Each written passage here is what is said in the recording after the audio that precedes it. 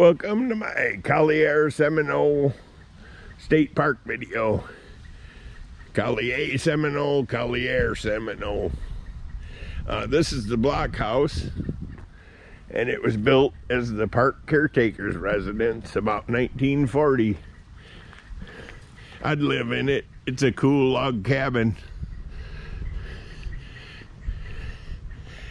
Okay, the question is, do they let us inside? Oh yeah.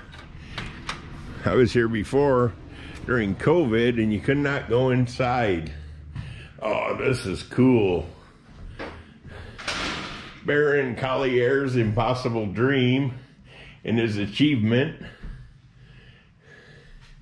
South Florida's mangrove forest, where the royal palms grow.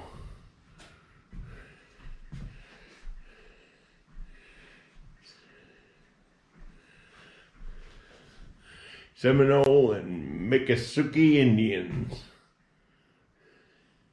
Wow. Now that's a cool floor, I gotta say. Probably Dave Fine if I had to go. Oh my gosh, 1940.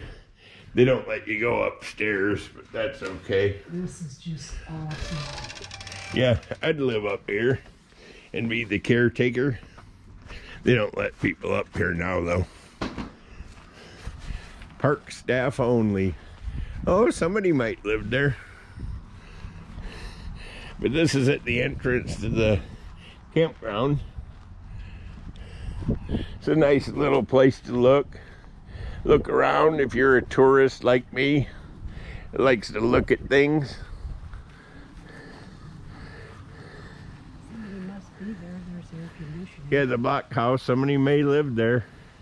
It said on that sign that this is one of the few places in South Florida that royal palms occur naturally.